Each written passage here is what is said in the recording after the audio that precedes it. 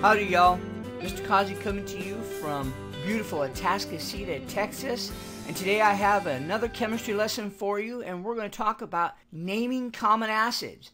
And in this lesson you're going to learn about naming acids, you're going to learn about binary acids, and you're going to learn about oxyacids and how to name all of them in a quick and easy fashion. Alright, you will need your periodic table, and you're also going to need your polyatomic ion sheet. And if you don't have a polyatomic ion sheet, go to the link below and get it's totally free, and it'll be a helpful tool for you. It has a lot of good information on it.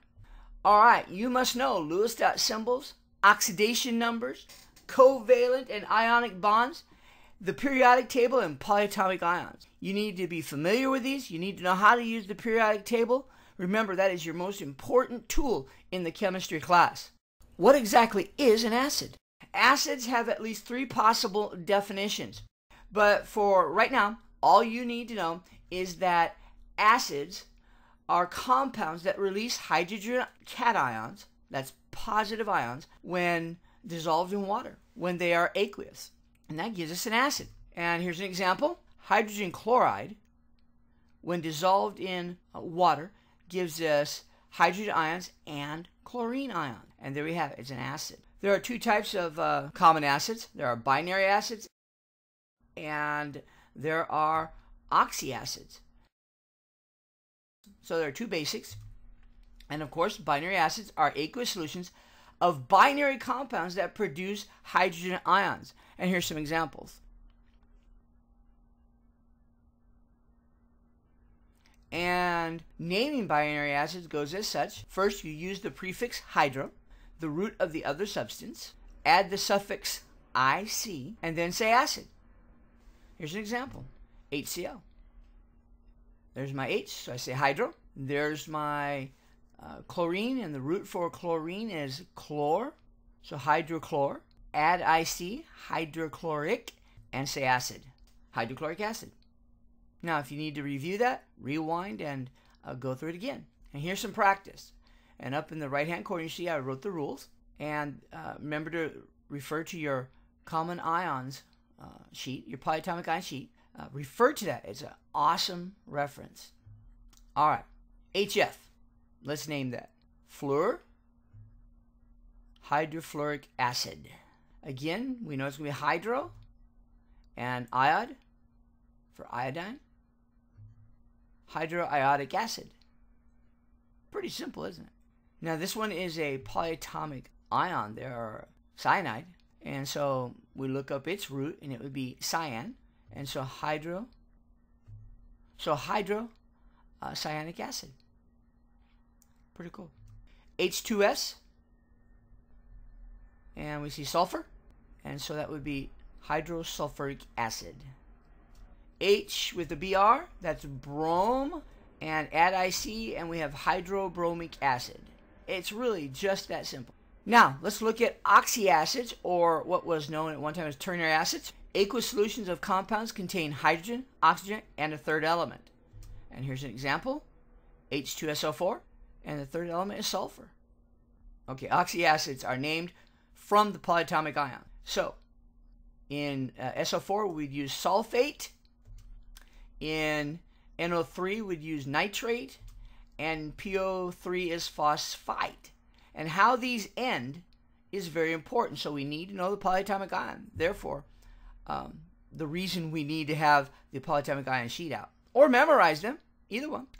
Naming oxyacids. If the polyatomic ion ends in ATE, use the root of the third element and add IC, and acid. Use the root of the third element, add IC, and acid. That's if it ends in ATE. Let's try some. An example, HNO3. Well, NO3 is our polyatomic ion, and it is nitrate, so it ends in ATE, so we're going to add IC, and that would give us nitric acid. If the polyatomic ends in ITE, use the root of the third element and add OUS and acid. Again, it depends on the ITE knowing those polyatomic ions. Let's do an example. HNO2, There's our polyatomic ion, and it is nitrite. And nitrite ends in ITE, so add OUS. So nitrous acid. All right, let's practice a few. Up in the right-hand corner, I've put a little box of the rules. And we need our polyatomic ion sheet. And let's get started. H2SO4. Well, SO4, that's sulfate. It ends in ATE, so I'm going to add IC. So it would be sulfuric acid. Now look at that for a moment and just realize we took the root sulfur, added IC, and said acid. Sulfuric acid. All right, H2SO3. Sulfite. And that is going to give us sulfurous acid. ITE means add OUS. HiO4, the polyatomic ion, is periodic acid. ATE means add IC. H3PO4, phosphate. ATE again, so we're going to add IC, phosphoric acid. And then H3PO3. PO3 is phosphite. ITE means OUS, phosphorus acid. Pretty simple, isn't it? Just got to remember the rules. All right, let's recap. Two types of common acids, binary acids. You take hydro, add the root of the other substance, and add IC and say acid. Oxyacids use the polyatomic ion. Therefore, if it ends in ATE, you take the root of the third element, add IC and acid. If it ends in ITE, you take the root of the third element, add OUS and acid. There's our rules. That's how to do it.